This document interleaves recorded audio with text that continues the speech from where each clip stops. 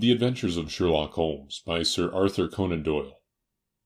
The Adventure of the Speckled Band. On glancing over my notes of the 70-odd cases in which I have, during the last 8 years, studied the methods of my friend Sherlock Holmes, I find many tragic, some comic, a large number merely strange, but none commonplace, for, working as he did rather for the love of his art than for the acquirement of wealth, he refused to associate himself with any investigation which did not tend towards the unusual, and even the fantastic. Of all these varied cases, however, I cannot recall any which presented more singular features than that which was associated with the well-known Surrey family of the Roylotts of Stoke Moran. The events in question occurred in the early days of my association with Holmes, when we were sharing rooms as bachelors in Baker Street. It is possible that I might have placed them upon record before, but a promise of secrecy was made at the time, from which I have only been freed during the last month, by the untimely death of the lady to whom the pledge was given. It is perhaps as well that the fact should now come to light, for I have reasons to know that there are widespread rumours as to the death of Dr. Grimesby Roylott, which tend to make the matter even more terrible than the truth. It was early in April, in the year 83, that I woke one morning to find Sherlock Holmes standing, fully dressed, by the side of my bed. He was a late riser, as a rule, and as the clock on the mantelpiece showed me that it was only 7:15, I blinked up at him in some surprise, and perhaps just a little resentment, for I was myself regular in my habits. "Very sorry to knock you up, Watson," said he, "but it's the common lot this morning." "Mrs. Hudson has been knocked up," she retorted, upon me, and I on you. "What is it, then? A fire?" "No, a client. It seems that a young lady has arrived in a considerable state of excitement, who insists upon seeing me. She is waiting now in the sitting-room. Now, when young ladies wander about the metropolis at this hour of the morning, and knock sleepy people up out of their beds, I presume that it is something very pressing which they have to communicate. Should it prove to be an interesting case, you would, I am sure, wish to follow it from the outset. I thought, at any rate, that I should call you and give you the chance." "My dear fellow, I would not miss it for anything."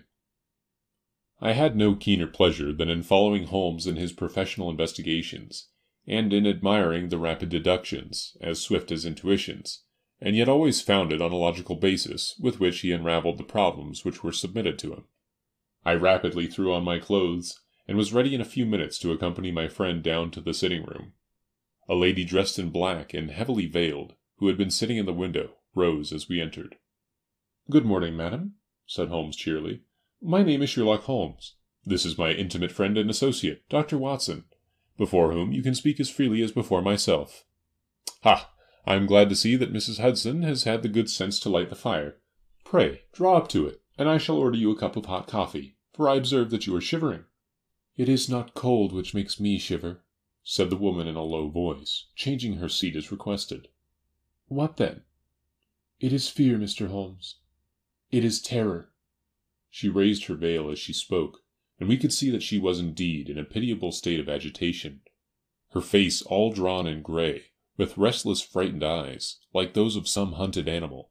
Her features and figure were those of a woman of 30, but her hair was shot with premature grey, and her expression was weary and haggard. Sherlock Holmes ran her over with one of his quick, all-comprehensive glances. "You must not fear," said he soothingly, bending forward and patting her forearm. "We shall soon set matters right, I have no doubt. You have come in by train this morning, I see?" "You know me, then?" "No, but I observed the second half of a return ticket in the palm of your left glove.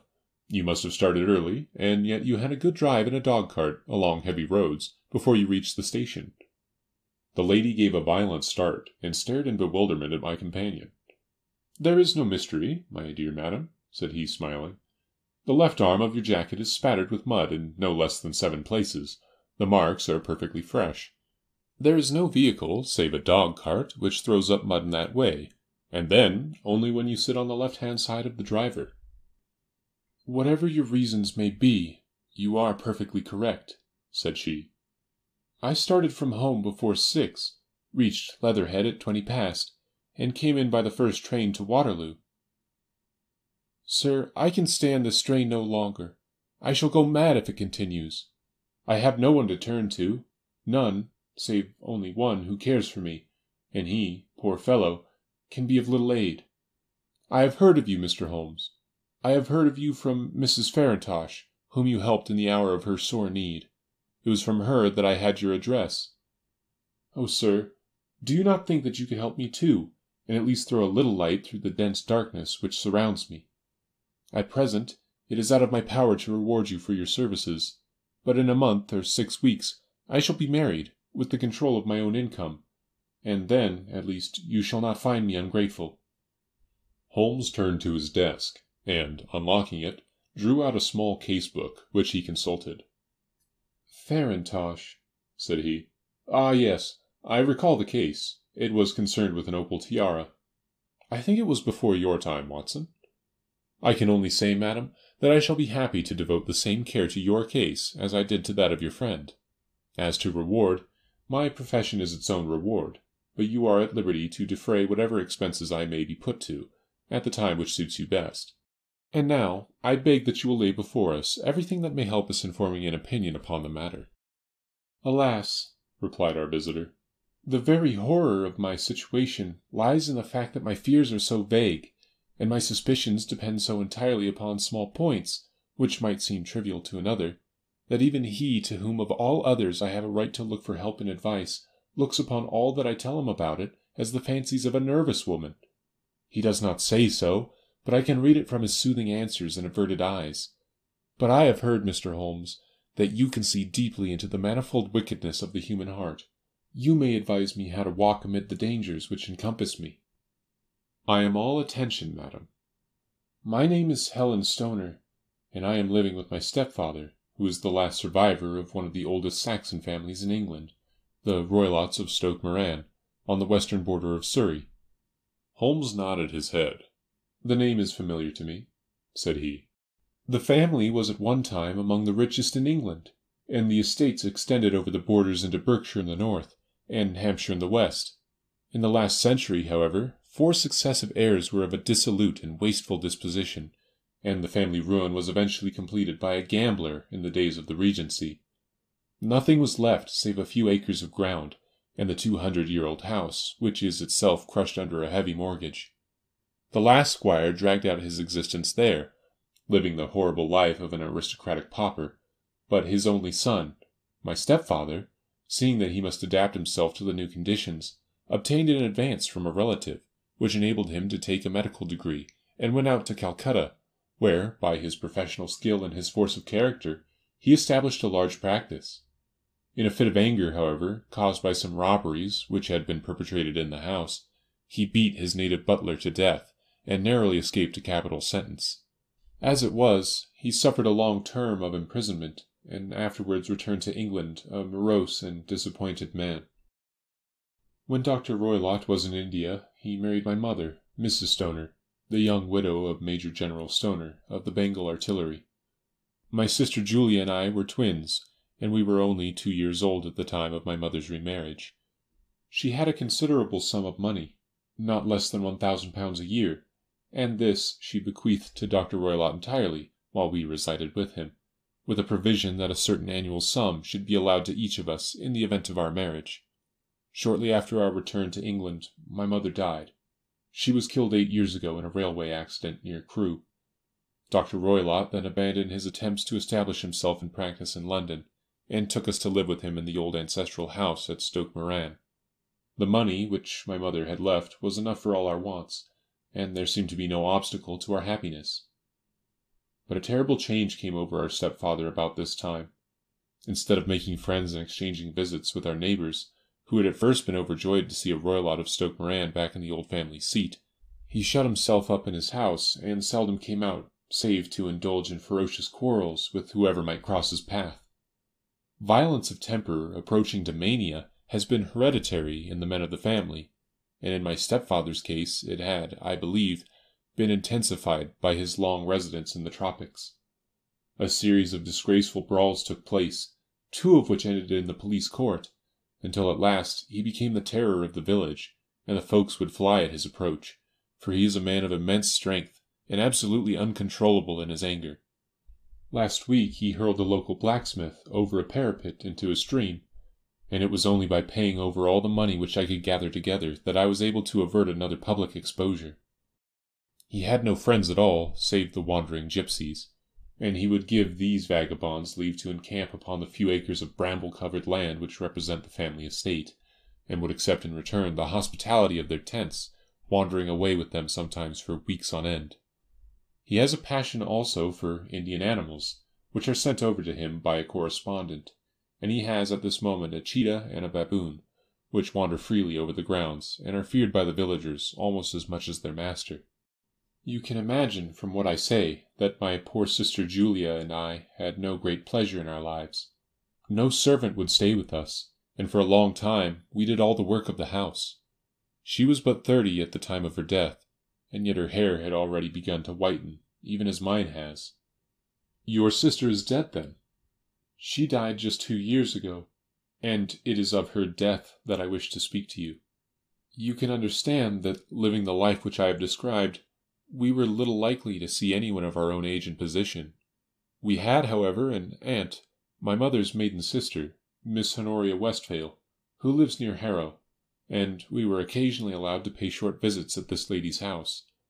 Julia went there at Christmas 2 years ago, and met there a half-pay major of Marines, to whom she became engaged. My stepfather learned of the engagement when my sister returned, and offered no objection to the marriage, but within a fortnight of the day which had been fixed for the wedding, the terrible event occurred which has deprived me of my only companion. Sherlock Holmes had been leaning back in his chair with his eyes closed and his head sunk in a cushion, but he half opened his lids now and glanced across at his visitor. "Pray, be precise as to the details," said he. "It is easy for me to be so, for every event of that dreadful time is seared into my memory. The manor house is, as I have already said, very old, and only one wing is now inhabited. The bedrooms in this wing are on the ground floor, the sitting rooms being in the central block of the buildings. Of these bedrooms, the first is Dr. Roylott's, the second my sister's, and the third my own. There is no communication between them, but they all open out into the same corridor. Do I make myself plain?" "Perfectly so." "The windows of the 3 rooms open out upon the lawn. That fatal night, Dr. Roylott had gone to his room early, though we knew that he had not retired to rest, for my sister was troubled by the smell of the strong Indian cigars which it was his custom to smoke. She left her room, therefore, and came into mine, where she sat for some time, chatting about her approaching wedding. At 11 o'clock she rose to leave me, but she paused at the door and looked back. "Tell me, Helen," said she, "have you ever heard anyone whistle in the dead of the night?" "Never," said I. "I suppose that you could not possibly whistle yourself in your sleep?" "Certainly not. But why?" "Because during the last few nights I have always, about 3 in the morning, heard a low, clear whistle. I am a light sleeper, and it has awakened me. I cannot tell where it came from, perhaps from the next room, perhaps from the lawn. I thought that I would just ask you whether you had heard it." "No, I have not. It must be those wretched gypsies in the plantation." "Very likely. And yet, if it were on the lawn, I wonder that you did not hear it also." "Ah, but I sleep more heavily than you." "Well, it is of no great consequence, at any rate." She smiled back at me, closed my door, and a few moments later I heard her key turn in the lock. "Indeed," said Holmes. "Was it your custom always to lock yourselves in at night?" "Always." "And why?" "I think that I mentioned to you that the doctor kept a cheetah and a baboon. We had no feeling of security unless our doors were locked." "Quite so. Pray, proceed with your statement." "I could not sleep that night. A vague feeling of impending misfortune impressed me. My sister and I, you will recollect, were twins, and you know how subtle are the links which bind 2 souls which are so closely allied. It was a wild night. The wind was howling outside, and the rain was beating and splashing against the windows. Suddenly, amid all the hubbub of the gale, there burst forth the wild scream of a terrified woman. I knew that it was my sister's voice. I sprang from my bed, wrapped a shawl round me, and rushed into the corridor. As I opened my door, I seemed to hear a low whistle, such as my sister described, and a few moments later, a clanging sound, as if a mass of metal had fallen. As I ran down the passage, my sister's door was unlocked, and revolved slowly upon its hinges. I stared at it, horror-stricken, not knowing what was about to issue from it. By the light of the corridor lamp, I saw my sister appear at the opening, her face blanched with terror, her hands groping for help, her whole figure swaying to and fro like that of a drunkard. I ran to her, and threw my arms round her, but at that moment her knees seemed to give way, and she fell to the ground. She writhed as one who is in terrible pain, and her limbs were dreadfully convulsed. At first I thought that she had not recognized me, but as I bent over her, she suddenly shrieked out in a voice that I shall never forget, "Oh, my God, Helen! It was the band! The speckled band!" There was something else which she would fain have said, and she stabbed with her finger into the air in the direction of the doctor's room, but a fresh convulsion seized her and choked her words. I rushed out, calling loudly for my stepfather, and I met him hastening from his room in his dressing gown. When he reached my sister's side, she was unconscious, and though he poured brandy down her throat and sent for medical aid from the village, all efforts were in vain, for she slowly sank and died without having recovered her consciousness. Such was the dreadful end to my beloved sister. "One moment," said Holmes. "Are you sure about this whistle and metallic sound? Could you swear to it?" "That was what the county coroner asked me at the inquiry. It is my strong impression that I heard it, and yet, among the crash of the gale and the creaking of an old house, I may possibly have been deceived." "Was your sister dressed?" "No. She was in her night-dress. In her right hand was found the charred stump of a match, and in her left a matchbox." "Showing that she had struck a light and looked about her when the alarm took place." "That is important." "And what conclusions did the coroner come to?" "He investigated the case with great care, for Dr. Roylott's conduct had long been notorious in the county, but he was unable to find any satisfactory cause of death. My evidence showed that the door had been fastened upon the inner side, and the windows were blocked by old-fashioned shutters with wrought iron bars, which were secured every night. The walls were carefully sounded, and were shown to be quite solid all round, and the flooring was also thoroughly examined, with the same result. The chimney is wide, but is barred up by 4 large staples. It is certain, therefore, that my sister was quite alone when she met her end. Besides, there were no marks of any violence upon her." "How about poison?" "The doctors examined her for it, but without success." "What do you think that this unfortunate lady died of, then?" "It is my belief that she died of pure fear and nervous shock, though what it was that frightened her I cannot imagine." "Were the gypsies in the plantation at the time?" "Yes, there are nearly always some there." "Ah, and what did you gather from this allusion to a band, a speckled band?" "Sometimes I have thought that it was merely the wild talk of delirium, sometimes that it may have referred to some band of people, perhaps to these very gypsies in the plantation. I do not know whether the spotted handkerchiefs which so many of them wear over their heads might have suggested the strange adjective which she used." Holmes shook his head like a man who is far from being satisfied. "These are very deep waters," said he. "Pray, go on with your narrative." 2 years have passed since then, and my life has been, until lately, lonelier than ever.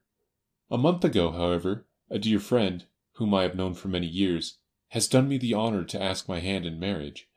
His name is Armitage, Percy Armitage, the second son of Mr. Armitage, of Cranewater, near Reading. My stepfather has offered no opposition to the match, and we are to be married in the course of the spring.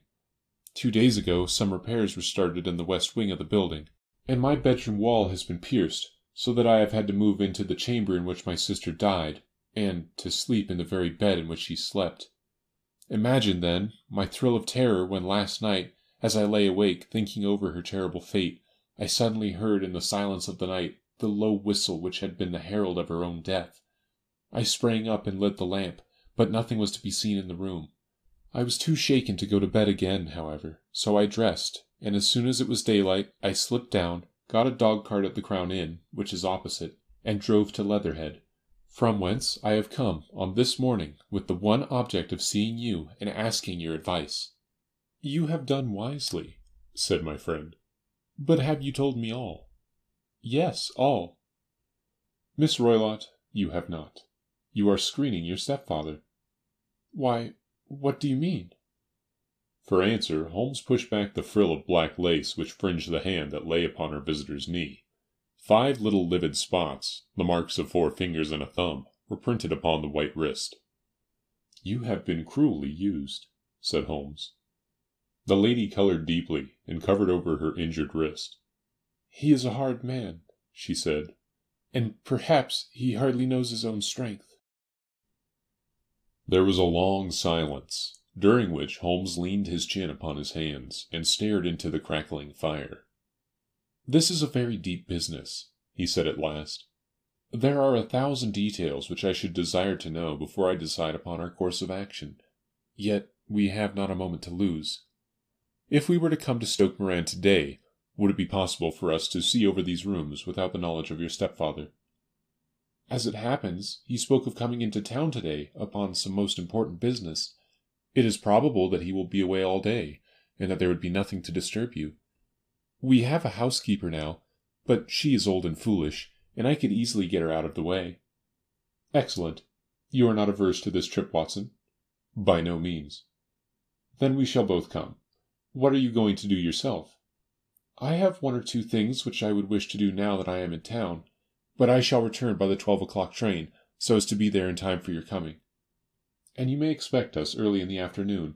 I have myself some small business matters to attend to. Will you not wait and breakfast?" "No, I must go. My heart is lightened already since I have confided my trouble to you. I shall look forward to seeing you again this afternoon." She dropped her thick black veil over her face, and glided from the room. "And what do you think of it all, Watson?" asked Sherlock Holmes, leaning back in his chair. "It seems to me to be a most dark and sinister business." "Dark enough and sinister enough."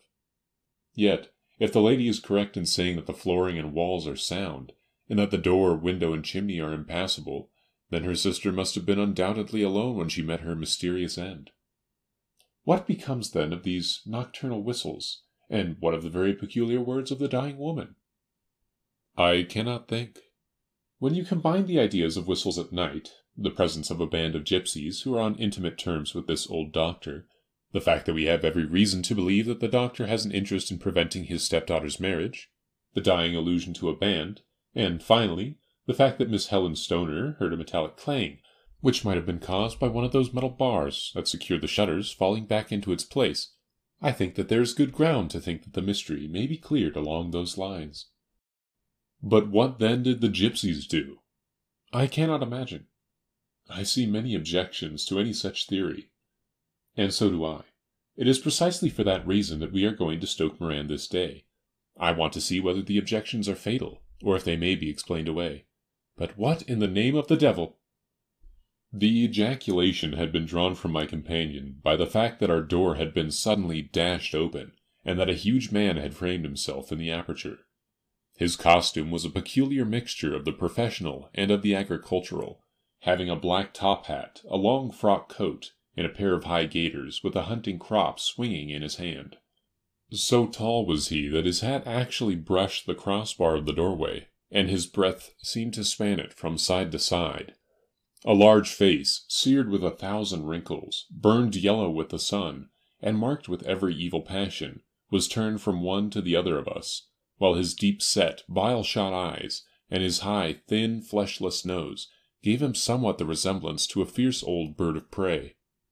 "Which of you is Holmes?" asked this apparition.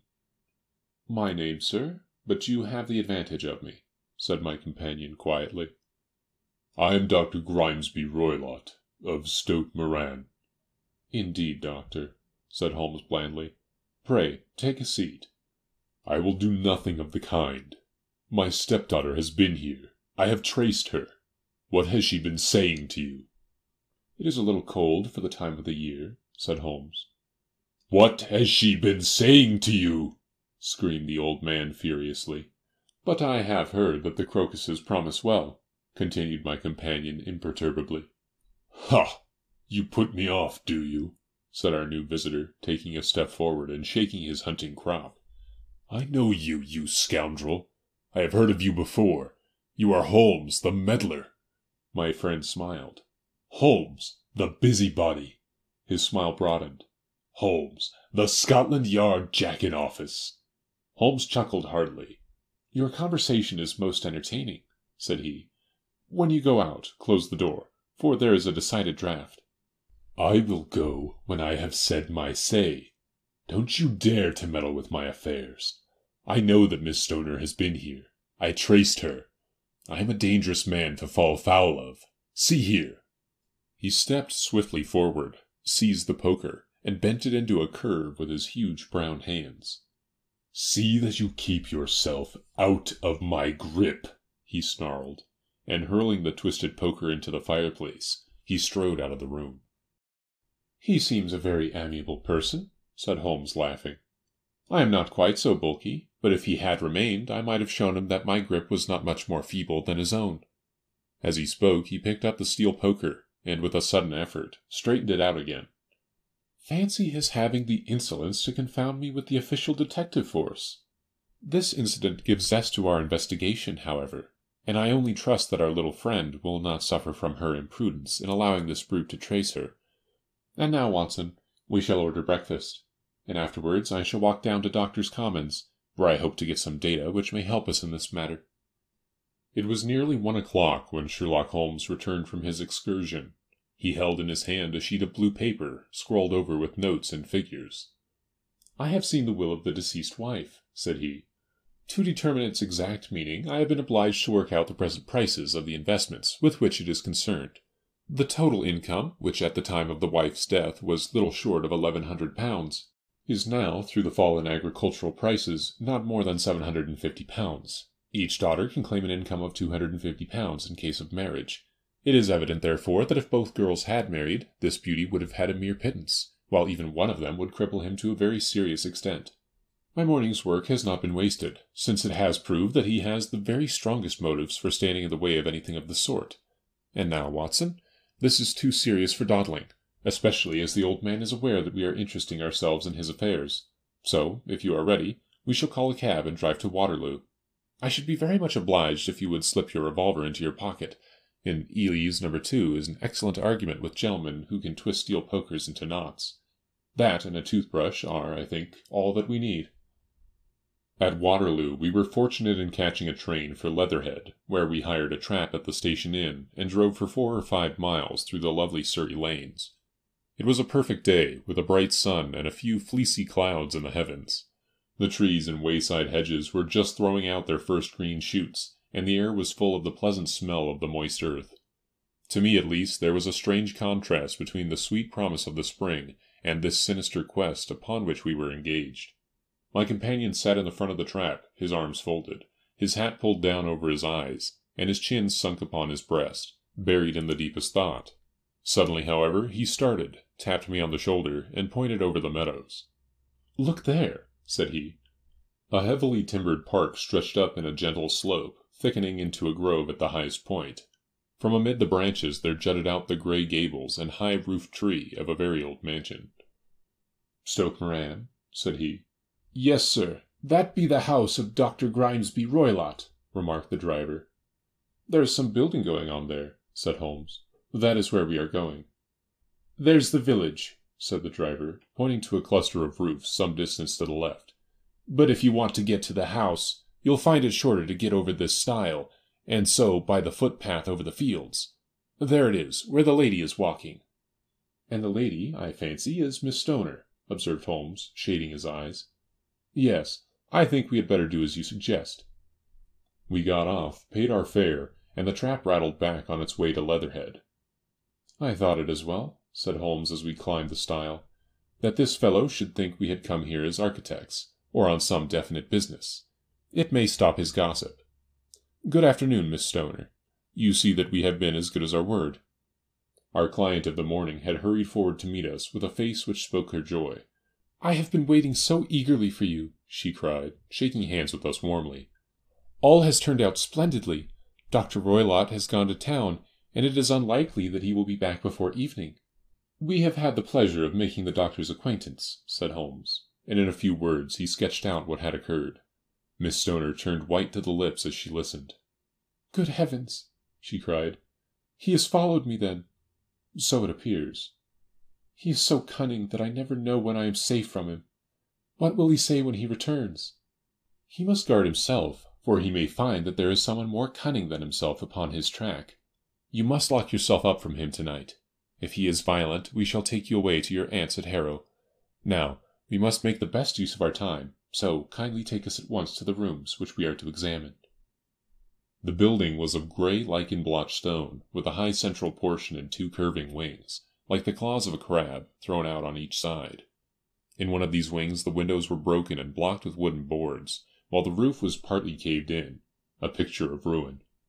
The central portion was in little better repair, but the right-hand block was comparatively modern, and the blinds in the windows, with the blue smoke curling up from the chimneys, showed that this was where the family resided.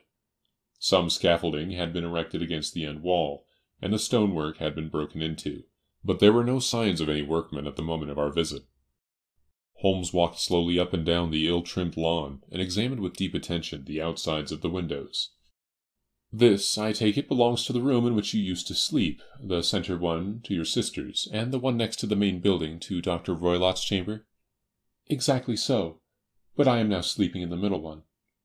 "Pending the alterations, as I understand. By the way, there does not seem to be any very pressing need for repairs at that end wall."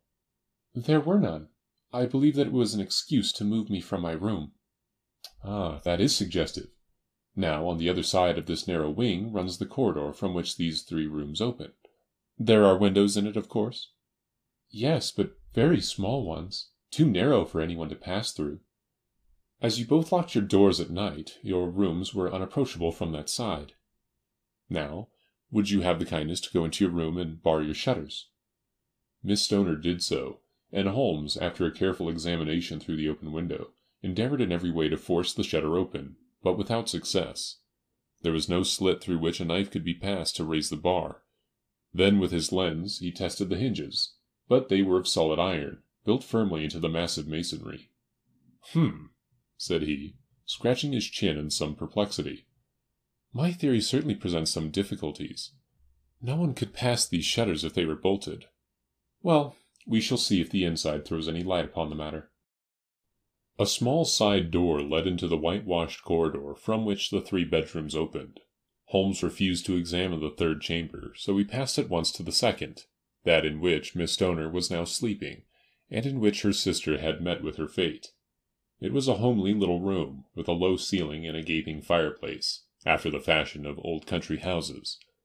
A brown chest of drawers stood in one corner, a narrow white counterpaned bed in another, and a dressing-table on the left-hand side of the window. These articles, with two small wicker-work chairs, made up all the furniture in the room, save for a square of Wilton carpet in the centre. The boards round, and the panelling of the walls were of brown worm-eaten oak, so old and discoloured that it may have dated from the original building of the house. Holmes drew one of the chairs into a corner, and sat silent, while his eyes travelled round and up and down, taking in every detail of the apartment.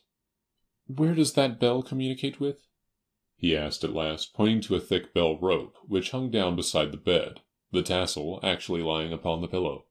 "It goes to the housekeeper's room." "It looks newer than the other things." "Yes, it was only put there a couple of years ago." "Your sister asked for it, I suppose?" "No, I never heard of her using it. We used always to get what we wanted for ourselves." "Indeed, it seems unnecessary to put so nice a bell-pull there. You will excuse me for a few minutes while I satisfy myself as to this floor." He threw himself down upon his face, with his lens in his hand, and crawled swiftly backward and forward, examining minutely the cracks between the boards. Then he did the same with the woodwork with which the chamber was panelled. Finally he walked over to the bed, and spent some time in staring at it, and in running his eye up and down the wall. Finally he took the bell rope in his hand, and gave it a brisk tug. "Why, it's a dummy," said he. "Won't it ring?" "No, it is not even attached to a wire." "This is very interesting. You can see now that it is fastened to a hook just above where the little opening for the ventilator is." "How very absurd!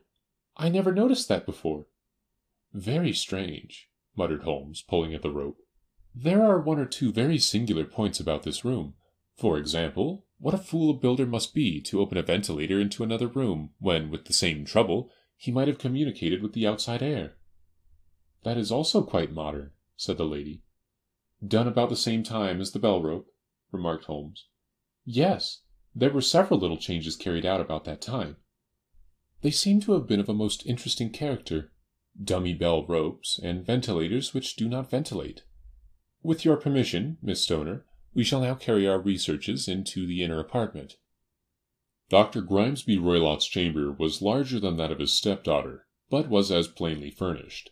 A camp bed, a small wooden shelf full of books, mostly of a technical character, an armchair beside the bed, a plain wooden chair against the wall, a round table, and a large iron safe were the principal things which met the eye. Holmes walked slowly round, and examined each and all of them with the keenest interest. "What's in here?" he asked, tapping the safe. "My stepfather's business papers." "Oh, you have seen inside, then?" "Only once, some years ago. I remember that it was full of papers." "There isn't a cat in it, for example?" "No. What a strange idea." "Well, look at this." He took up a small saucer of milk which stood on the top of it. "No, we don't keep a cat. But there's a cheetah and a baboon." "Ah, yes, of course. "Well, a cheetah is just a big cat, and yet a saucer of milk does not go very far in satisfying its wants, I dare say. There is one point which I should wish to determine." He squatted down in front of the wooden chair, and examined the seat of it with the greatest attention. "Thank you. That is quite settled," said he, rising and putting his lens in his pocket. "Hello, here is something interesting." The object which had caught his eye was a small dog lash, hung on one corner of the bed. The lash, however, was curled upon itself, and tied so as to make a loop of whipcord. "What do you make of that, Watson?" "It's a common enough lash, but I don't know why it should be tied." "That is not quite so common, is it? Ah me! It's a wicked world, and when a clever man turns his brains to crime, it is the worst of all. I think that I have seen enough now, Miss Stoner, and with your permission we shall walk out upon the lawn." I had never seen my friend's face so grim, or his brow so dark as it was when we turned from the scene of this investigation.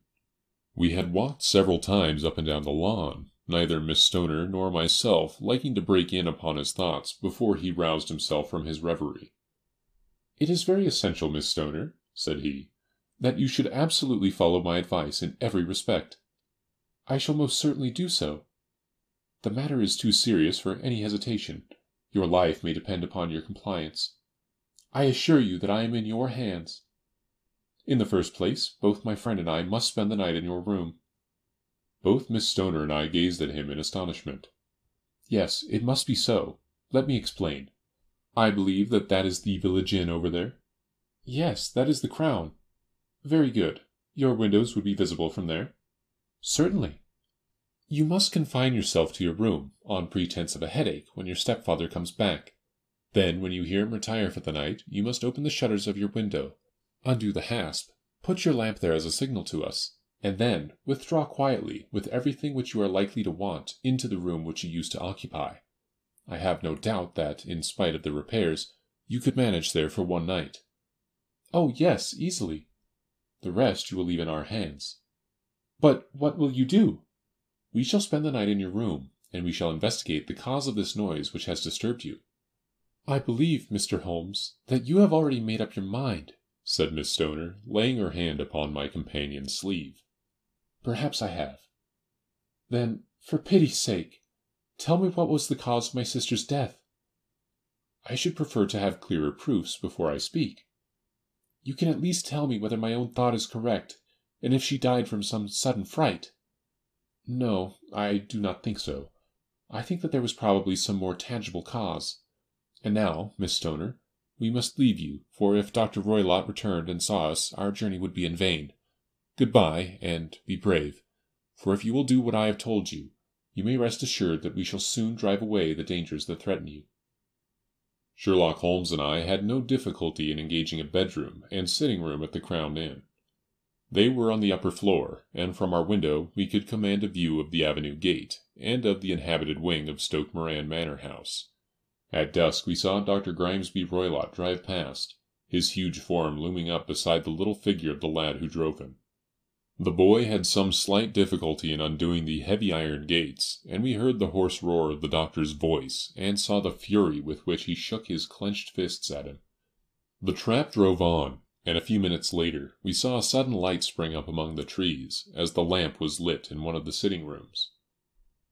"Do you know, Watson," said Holmes, as we sat together in the gathering darkness, "I have really some scruples as to taking you tonight.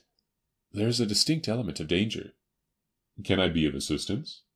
"Your presence might be invaluable." "Then I shall certainly come." "It is very kind of you. You speak of danger. You have evidently seen more in these rooms than was visible to me."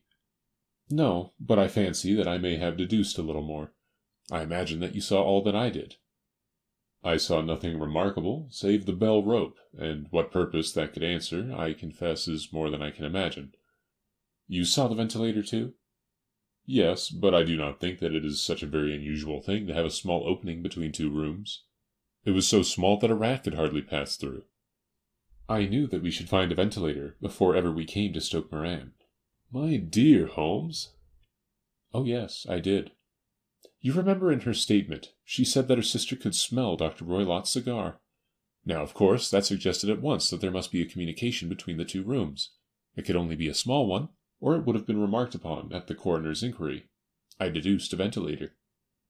"But what harm can there be in that?" "Well, there is at least a curious coincidence of dates.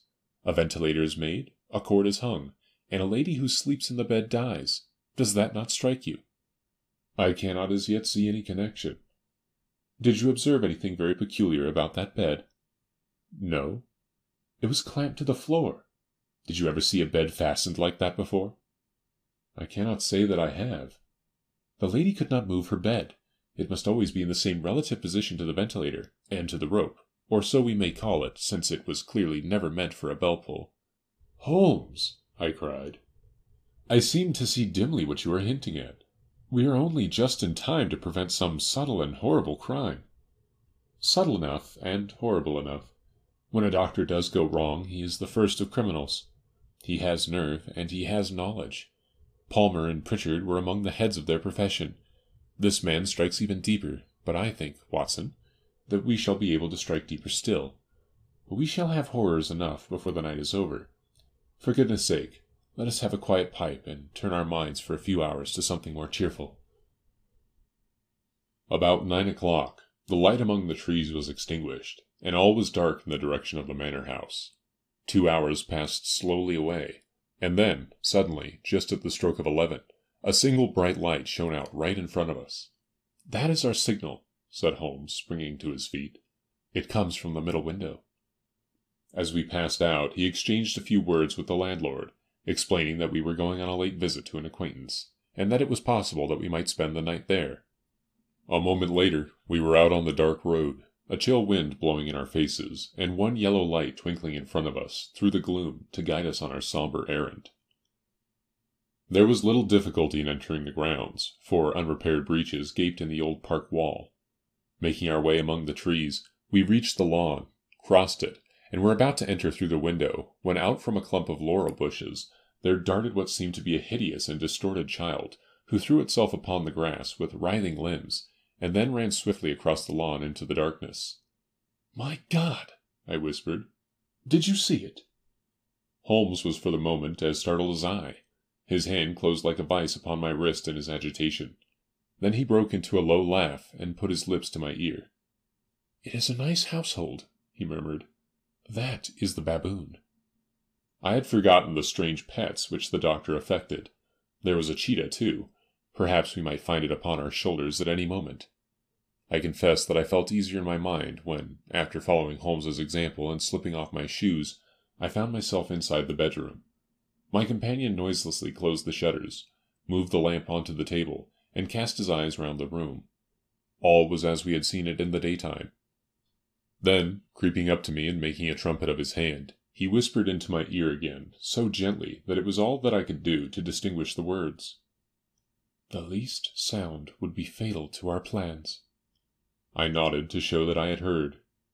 "We must sit without light. He would see it through the ventilator." I nodded again. "Do not go asleep. Your very life may depend upon it." Have your pistol ready in case we should need it. I will sit on the side of the bed, and you in that chair." I took out my revolver and laid it on the corner of the table. Holmes had brought up a long, thin cane, and this he placed upon the bed beside him. By it he laid a box of matches and the stump of a candle. Then he turned down the lamp, and we were left in darkness. How shall I ever forget that dreadful vigil? I could not hear a sound, not even the drawing of a breath, and yet I knew that my companion sat open-eyed within a few feet of me, in the same state of nervous tension in which I was myself. The shutters cut off the least ray of light, and we waited in absolute darkness. From outside came the occasional cry of a night bird, and once, at our very window, a long-drawn, cat-like whine, which told us that the cheetah was indeed at liberty. Far away, we could hear the deep tones of the parish clock, which boomed out every quarter of an hour. How long they seemed, those quarters! 12 struck, and 1, and 2, and 3, and still we sat, waiting silently for whatever might befall. Suddenly, there was the momentary gleam of a light up in the direction of the ventilator, which vanished immediately, but was succeeded by a strong smell of burning oil and heated metal. Someone in the next room had lit a dark lantern. I heard a gentle sound of movement, and then all was silent once more, though the smell grew stronger. For half an hour I sat with straining ears. Then suddenly another sound became audible, a very gentle, soothing sound, like that of a small jet of steam escaping continually from a kettle. The instant that we heard it, Holmes sprang from the bed, struck a match, and lashed furiously with his cane at the bell-pull. "You see it, Watson!" he yelled. "You see it?" But I saw nothing. At the moment when Holmes struck the light, I heard a low, clear whistle, but the sudden glare flashing into my weary eyes made it impossible for me to tell what it was at which my friend lashed so savagely. I could, however, see that his face was deadly pale and filled with horror and loathing. He had ceased to strike, and was gazing up at the ventilator, when suddenly there broke from the silence of the night the most horrible cry to which I have ever listened. It swelled up, louder and louder, a hoarse yell of pain and fear and anger, all mingled in the one dreadful shriek.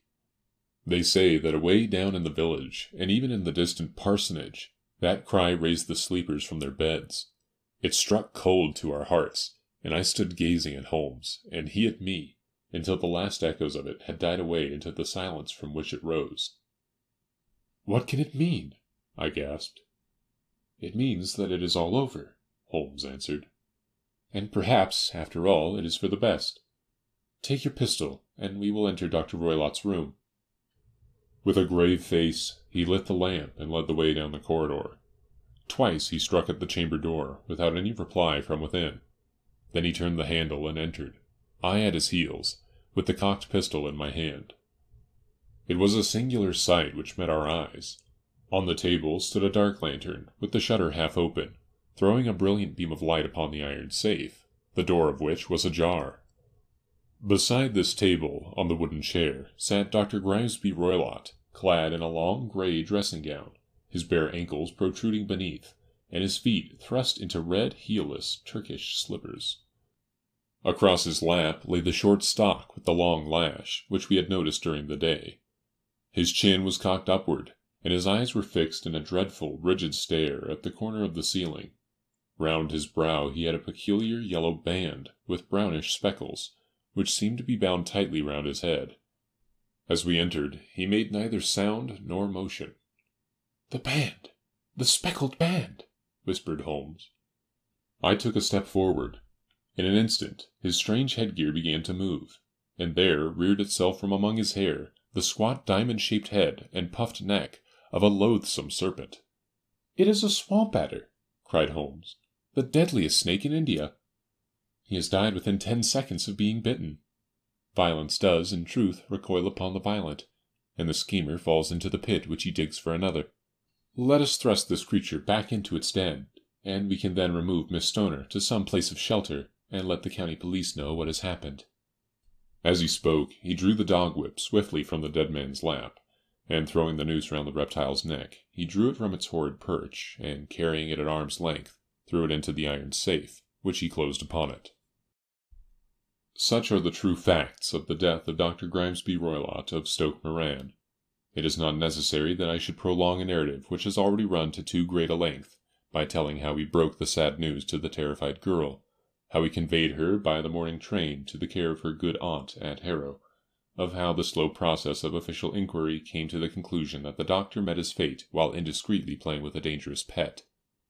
The little which I had yet to learn of the case was told me by Sherlock Holmes, as we travelled back next day. "I had," said he, "come to an entirely erroneous conclusion, which shows, my dear Watson, how dangerous it always is to reason from insufficient data.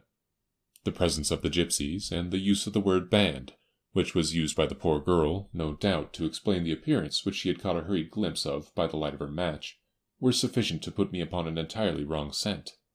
I can only claim the merit that I instantly reconsidered my position, when, however, it became clear to me that whatever danger threatened an occupant of the room could not come either from the window or the door. My attention was speedily drawn, as I have already remarked to you, to this ventilator, and to the bell rope which hung down to the bed. The discovery that this was a dummy, and that the bed was clamped to the floor, instantly gave rise to the suspicion that the rope was there as a bridge for something passing through the hole and coming to the bed. The idea of a snake instantly occurred to me. When I coupled it with my knowledge that the doctor was furnished with a supply of creatures from India, I felt that I was probably on the right track. The idea of using a form of poison which could not possibly be discovered by any chemical test was just such a one as would occur to a clever and ruthless man who had had an Eastern training. The rapidity with which such a poison would take effect would also, from his point of view, be an advantage. It would be a sharp-eyed coroner indeed who could distinguish the two little dark punctures, which would show where the poison fangs had done their work. Then I thought of the whistle. Of course, he must recall the snake before the morning light revealed it to the victim. He had trained it, probably by use of the milk which we saw, to return to him when summoned. He would put it through this ventilator at the hour that he thought best, with the certainty that it would crawl down the rope and land on the bed. It might or might not bite the occupant. Perhaps she might escape every night for a week, but sooner or later she must fall a victim. I had come to these conclusions before ever I had entered his room. An inspection of his chair showed me that he had been in the habit of standing on it, which of course would be necessary in order that he should reach the ventilator. The sight of the safe, the saucer of milk, and the loop of whipcord were enough to finally dispel any doubts which may have remained. The metallic clang heard by Miss Stoner was obviously caused by her stepfather hastily closing the door of his safe upon its terrible occupant. Having once made up my mind, you know the steps which I took in order to put the matter to the proof. I heard the creature hiss, as I have no doubt that you did also, and I instantly lit the light and attacked it, with the result of driving it through the ventilator, and also with the result of causing it to turn upon its master at the other side. Some of the blows of my cane came home and roused its snakish temper, so that it flew upon the first person it saw. In this way, I am no doubt indirectly responsible for Dr. Grimesby Roylott's death, and I cannot say that it is likely to weigh very heavily upon my conscience.